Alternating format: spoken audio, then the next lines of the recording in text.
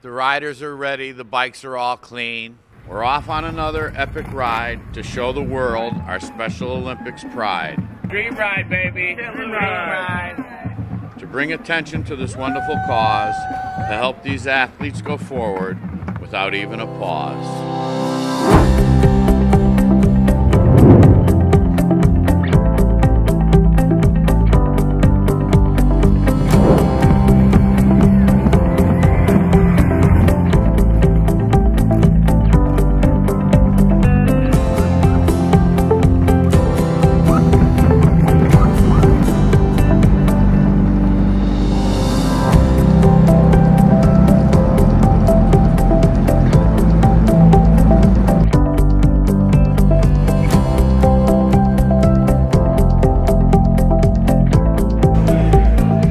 Day one of the Dream Ride started out with a bang, first of all with some thunder and lightning, but then with the John I. Leonard marching band, all the athletes gathered, 20 county sheriffs from the Palm Beach Sheriff's Department leading us out, and we had so much excitement and energy as we hit the road for our 300-plus mile ride to Valdosta, Georgia.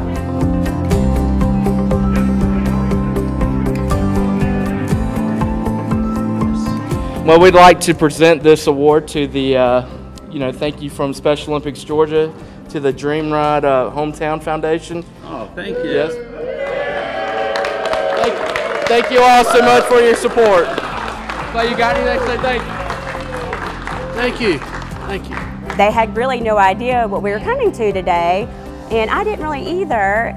But when I stood outside and all those motorcycles were outside, I felt this whole emotion come all over me, and I could see it all over their faces. Their faces got all excited. The smile came over, and you're like, wow, these people like me. These people really like me. And that's just kind of what I felt, this whole emotion. Actually, the hair in my arms is actually just even standing now, just thinking about it. It's so awesome.